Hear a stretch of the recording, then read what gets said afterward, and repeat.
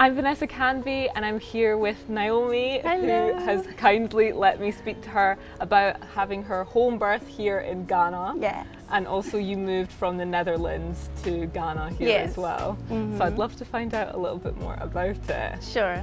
So when did you move here? We moved here last year, October, so October 2020. And why did you decide to move here? Okay, are you ready? Yeah, I'm ready. It's a long. Okay, so I'm also half Ghanaian as well. So I came to Ghana like almost every year, and I always felt like I want to move to Ghana. And like over the past couple of years, when we lived in Holland, I was like, I'm not feeling it. Like I wasn't feeling like I was home and all those things. And eventually, last year, you know, with the whole thing that happened with George Floyd, the whole situation, it was like, I don't know, it was something like the whole story about it and the racism, and although it was in the US, it also happens in Holland. So I was like, no, I want to escape like the whole environment, the racism in Holland, and I want to protect my, you know, my husband and my daughter at the moment because I was still pregnant. So I was already like, okay, I want to go. I'm just fed up. You know, I want to be around people who look like my husband, who look like me, my daughter. And so then we planned like to move like within a year. But then after I found out I was pregnant. Oh, right. And so when I was pregnant with my first daughter, that was in Holland, I gave birth also in the house. Oh, right. That's okay, another story. cool. So, but after I gave birth, I was alone in the house a lot because my husband is a business owner and he travels a lot for his work. So I was alone in the house a lot, which made it very hard, you know, when you're alone with a newborn, you know, Especially doing the things in the house. Your Yes, first baby as well. Like, you're trying to figure it out. exactly. So it was a hard time, and so then I said, like, if I get a chance to get pregnant again, then I will definitely do it more differently, because you know, in Europe, the Western world, it's like everybody is on its own. And when you come to Africa, like here in Ghana, you see like you have a whole community, you know, so everybody's helping you. And so when we found out I was pregnant with the second, I was like, okay, let's go. Amazing. So then actually within a few months we came to Ghana. Wow. Yes. So like a lot of the time here, I feel like people that I might know might actually travel to like the UK to have their baby rather than traveling here or staying here. When they get pregnant, they think, okay, I'm going to go there and have the baby there. So you've done literally the reverse. Yeah, because I had my my first home birth in Holland. The experience was so nice. It was so beautiful. It was just perfect. And then I knew from then that if there is no medical reason for it or anything, I would just do it again. So when we moved to Ghana, I already knew that I was going to do a home birth. And I know the stories, you know, about people from here, they go to their home country or something to give birth and then they come back. But because we moved, I didn't have a house in Holland anymore to go back to and give birth. So yeah, but I was like, no, I want to give birth in Ghana, in my house, and I don't need to go to Holland for my birth or anything like that. Yes. So I was like, no, I'm gonna do it here. And that's so amazing. Yeah. So what did you have set up? Like, did you have to find a midwife? Did you do any checks with a doctor or anything like that? Yeah. So before our move, I was doing some preparations, like looking on the internet if I could find a midwife here in Ghana who can help me to deliver the baby at home. And it was so difficult to find one. I was like looking on Google, I was looking on Facebook, Instagram, just looking for a midwife, and I spoke to some, And they all said they don't do home births, and they also said like, no, I advise you to go to a hospital for this and that reason, blah blah blah. But I was like, no, I just want. I know what I want. Yes, and I appreciate your advice, but I didn't ask for it. I just want to know like if you can help me or not, and yeah. So eventually, like, that is crazy how the universe works, because I was like almost like giving up, because at some point I told my husband, like, you know, I'm just gonna do the birth without a midwife present, but he was like, oh my God. He was probably thinking, so he was like, no, so I support the home birth and everything, but I do want, I would like somebody a midwife, so around, you know, just in case or anything. So I was like, okay, I respect your wishes. And so I was continuing my search for a midwife, and then I started looking on Instagram by hashtags. Okay. I never do that. Look at like this millennial way that we have to find people. I know. So I was looking through hashtag like hashtag Homebirth Ghana or hashtag midwife Ghana or anything.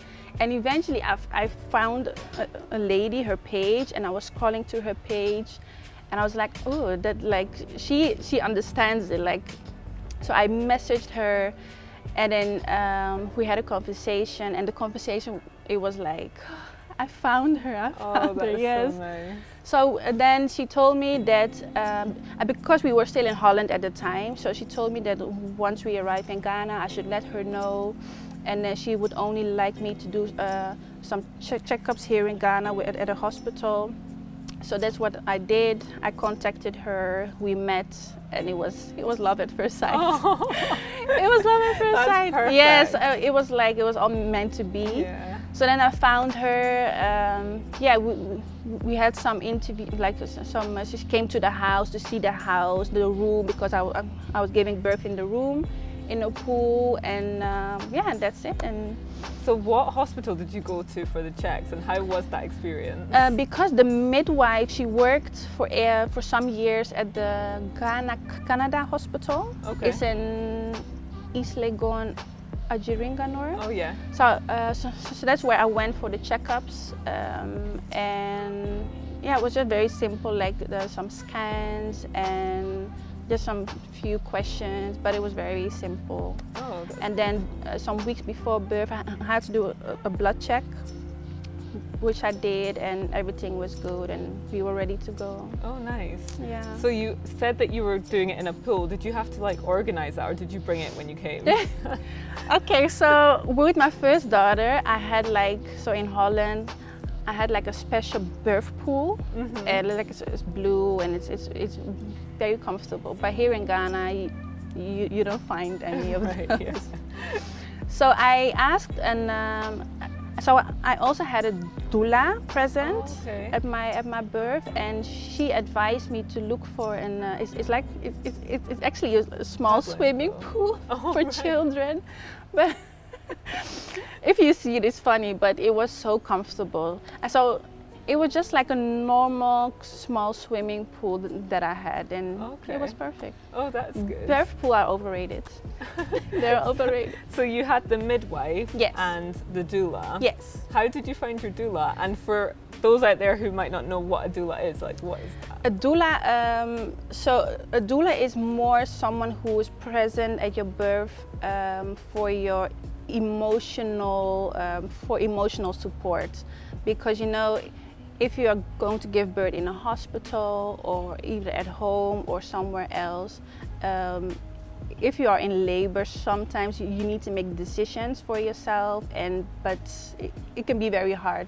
So if you look for a doula, she can help you like with the decision making, for emotional support, for your wishes, if you want like some foods or like a massage or anything. She's there to help you emotionally, and then you have the midwife who will be there to help you like with the actual delivery. Yes, yes. Okay.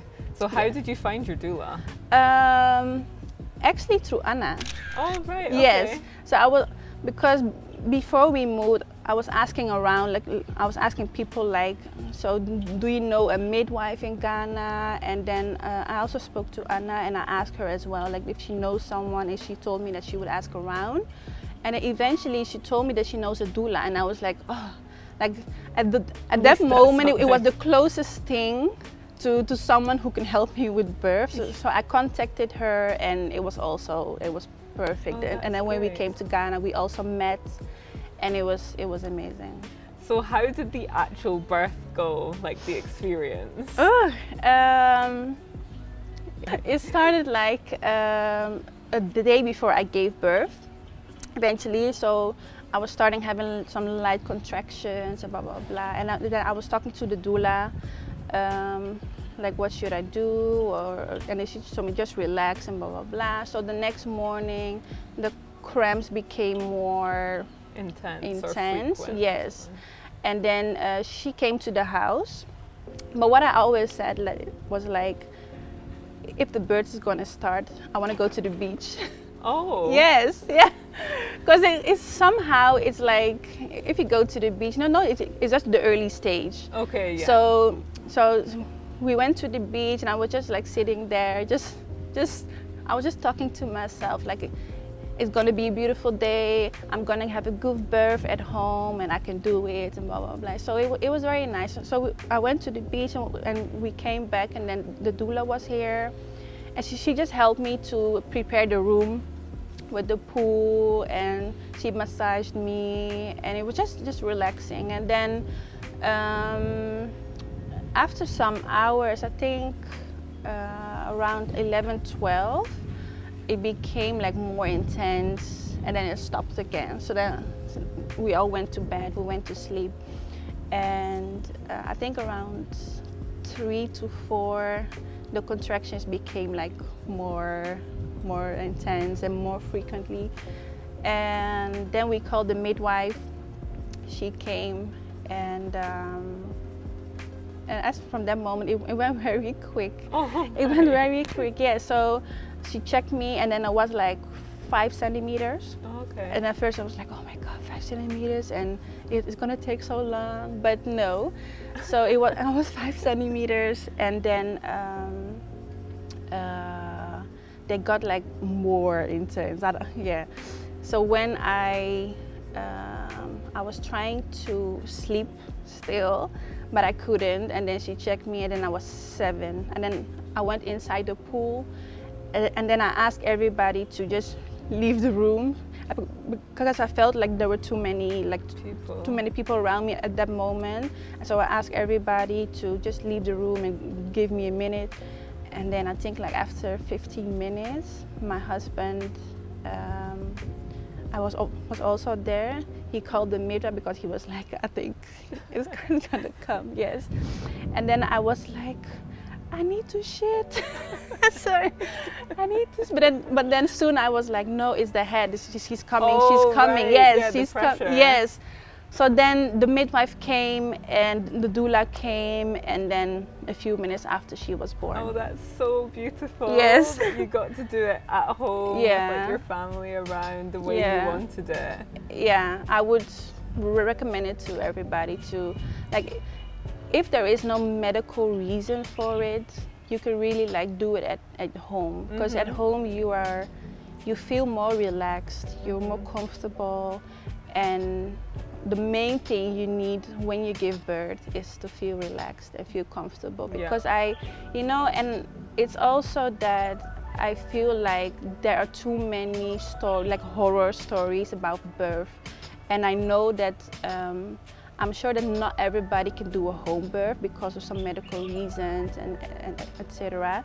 But I know that if more people did it at home, there would be like less complications and like etc. less medical intervention. Exactly, because I don't want to speak about only the hospitals here in Ghana, but like it's everywhere.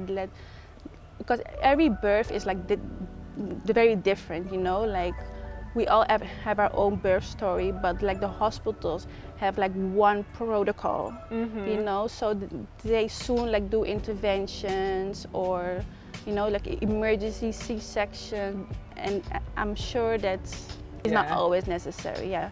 I mean, I don't want to speak for everybody, but I agree. Like I didn't do a home birth, but I did in the birthing center, which is basically like, I don't know if they have those in Holland. Yes, so it's you like do. Separate from the labor ward. And yes. It's just like a nice pool. It's more like a hotel room. Yes. And I had like no medication, no intervention for both of my kids. And I did like research before about hypnobirthing. Yes.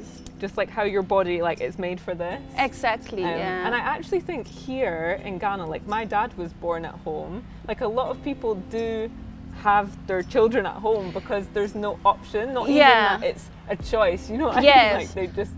So that's what. So one of my things was before we came, I was like.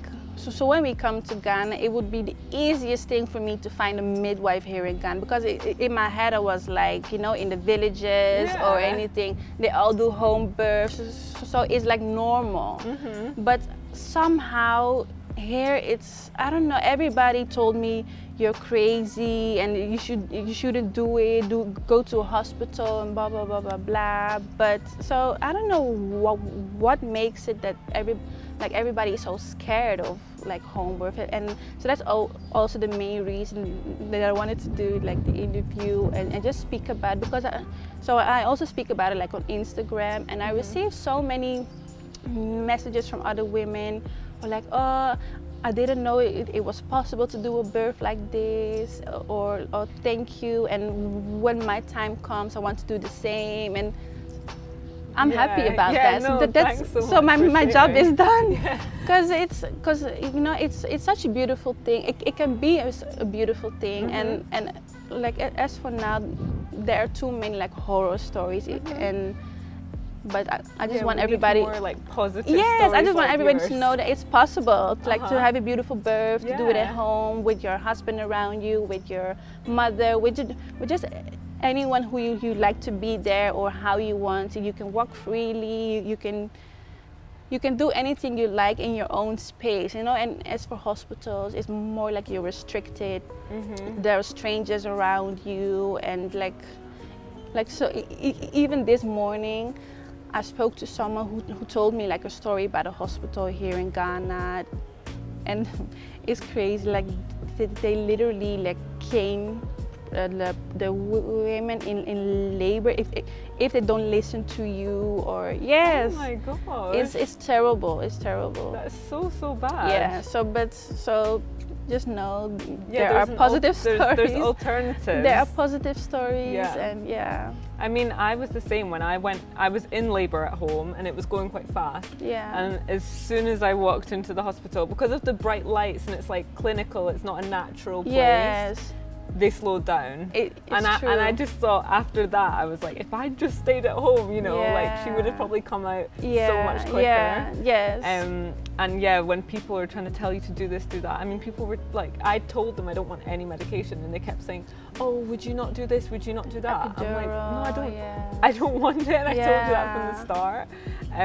So no, like I praise you for doing it at home and for sharing your story. And it's just that in hospitals, it's like they make the birth about them instead of what they the want mother. to do. Like you who are in labor and your wishes, because you have to feel like comfortable and everything. It's not about you.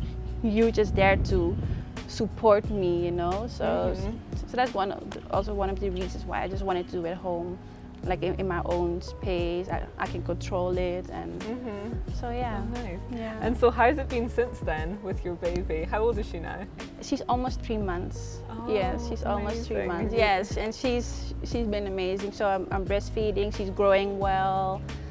So nothing to complain. You know, I'm here in the house. I have like people around me. That's I would recommend it to everybody. Like to just be around people, because like I said, with my first daughter, I was at home a lot because I was also stubborn. I was like, no, I don't want you to come. I want to be alone. But it was so hard.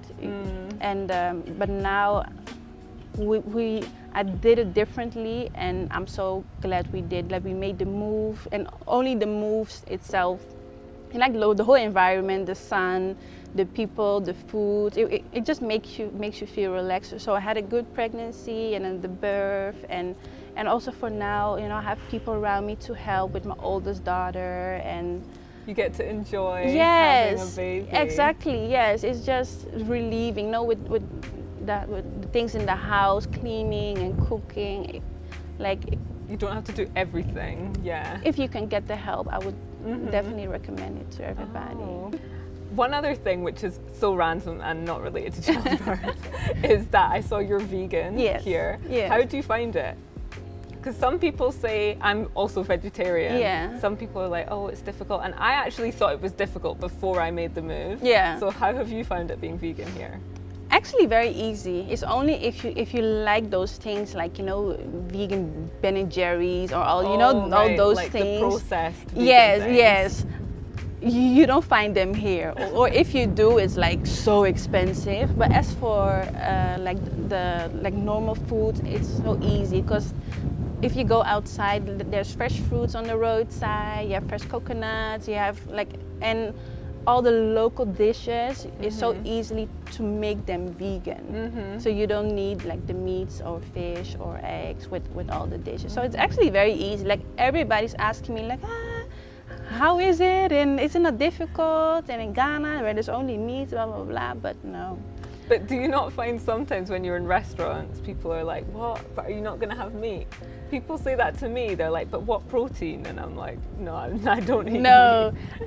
I must say in the restaurants, I don't really hear it, but as for my family members, you know, if you go to family parties or anything, and then they ask you and you say, no, I don't eat meat, or even my youngest daughter, she also doesn't eat meat. Oh, okay. Yeah, so everybody's like, oh, why? And then, like, they don't really understand it, right, but no. But as for now, they all understand it, and that's good. Yeah, so all the foods they prepare for us are without meat, and then my husband eats meat.